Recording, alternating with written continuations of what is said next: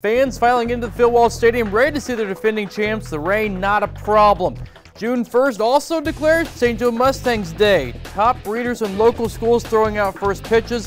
One young man can't get enough of his opportunity, not missing his chance throwing not one, not two, but three first pitches into the game itself in this one tonight. Brady holding the Mustangs, hosting the Clarinda A's. Savannah native Braden Berry on the bump, just nails in the first inning. Clarinda can't touch it, any of his pitches. Berry striking two of the first three batters out he faces. No score going to the bottom of the frame. Bottom one in this one. Mustangs give Berry some run support. Bases loaded. Rob Butler base hit to center. The Rhode Island product makes it 1-0. The Mustangs add two more runs in the inning. It's 3-0 after one.